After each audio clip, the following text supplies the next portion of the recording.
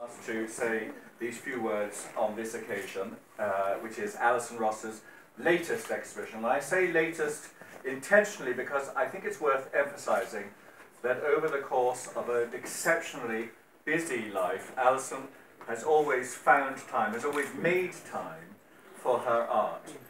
As Chatelaine of Burghcastle for the past 35 years or so, there have been a very great many demands laid on her. But even while engaging with the many different roles that she's been expected to play and tackling the multitude of challenges that this has been thrown to her, in charge of a place such as Burgh, and although it may seem splendid on the outside, I think we can say with confidence that it's much tougher when you are on the job itself. Nevertheless, she's always discovered space and made opportunities to return to art, as witnessed by the exhibitions of her work over successive decades.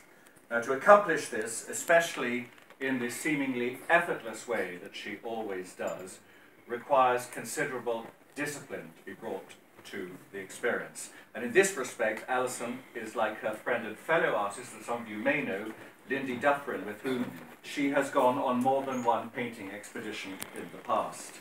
Both women are artists who must perforce sometimes forsake their creativity, but only ever temporarily.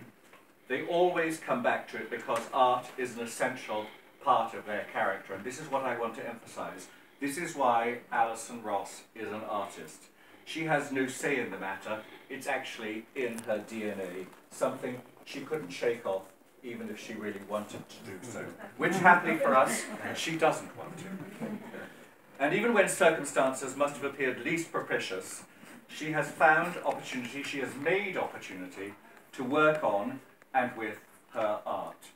So, for example, as some of you may know, prior to their return to Ireland, when she and her family were living in Iran, she took advantage of the chance there to work on archaeological sites and used that to hone her skills in draftsmanship, or should I say perhaps draftwomanship, or, given the person we're considering, draftsladyship.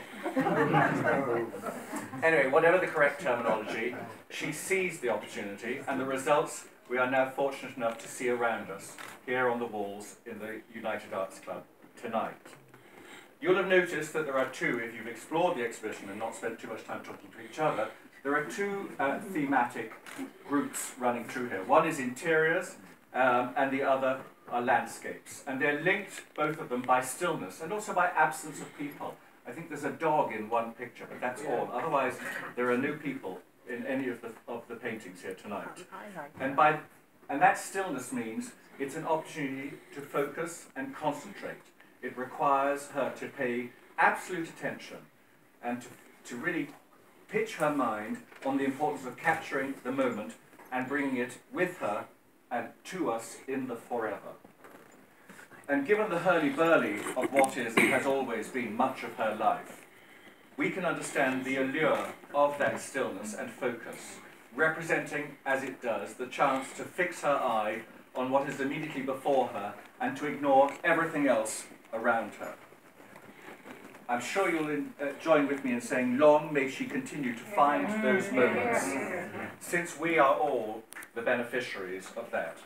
Alison, congratulations on this, your latest exhibition.